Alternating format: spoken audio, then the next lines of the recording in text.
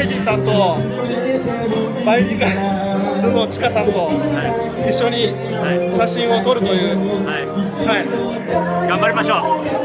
ちょっと緊張してきました。緊張しますよ。じゃあ行きましょう。はい、不安よ。すみません、それこんにちは。一緒に動画と写真、はい、失礼します。よろしくお願いします。岩川と申します。よろしくお願いします。じゃあ一緒に今、すみません、じゃあちかさんとちょっとはいじさんと一緒に動画を撮らせていただいてます。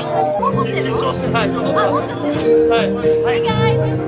皆さんこんにちは、ニカです。じゃあ、はい、以上ですね。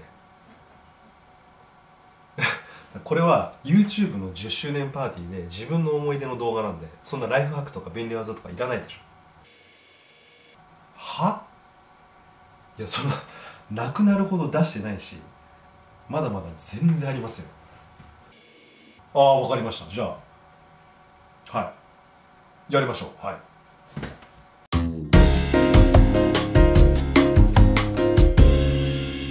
ずいぶん美味しそうなバニラアイスだね。はい、実はそのバニラアイス、この納豆を使えば簡単にトルコアイスにすることができるんだよ。トルコアイスって伸びるトルコアイスですか？材料は納豆2パックとバニラアイス。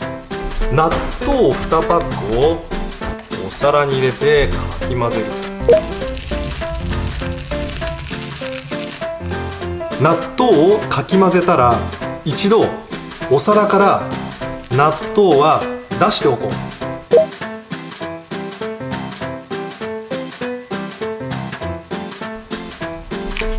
この納豆は後で美味しく食べようね。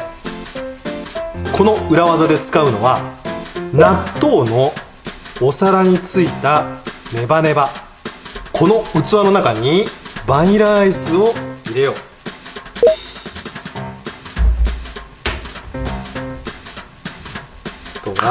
よーくかき混ぜよう。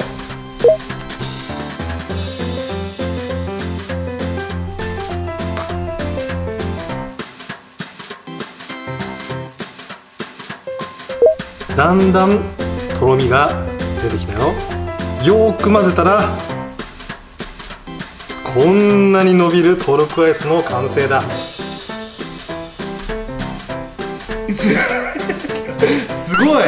すごい伸びるよね。はい。さあ食べてごらん。いいですか？うん。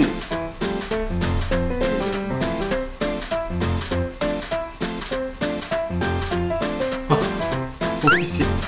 味はバニラアイスと変わらない。バニラアイスと変わらないです。納豆の味がしない。そうだね。美味しく食べれるってことだよね。ではぜひみんなもチャレンジしてね。